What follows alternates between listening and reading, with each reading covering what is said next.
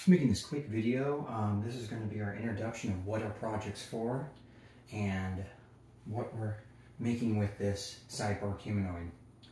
First of all, it's going to be fully integrated with AI vision, so we'll be able to locate and understand what's in the room and everything and navigate between that.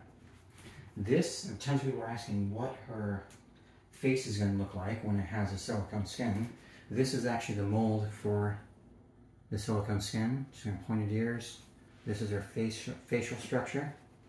These are all the other molds. So the silicone skin is only going to go along the outer part. The rest is going to be robotic. If you look in here on her head, right along here, oh wait, down here, this is where the silicone skin is going to go. The rest is all going to be robotic. Her torso, all robotic.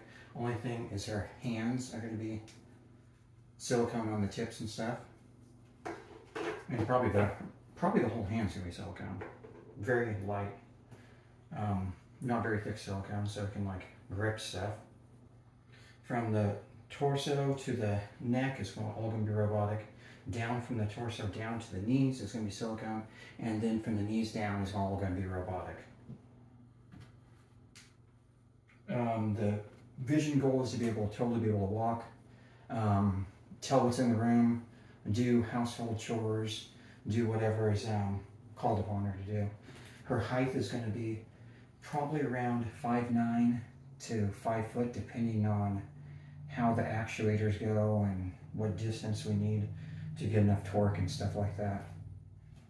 So at the end it will be fully available on GitHub to download and 3D print. Right now we're waiting to get further along upon it to do that. I think I pretty much covered everything. Please follow and please like, and thank you for watching.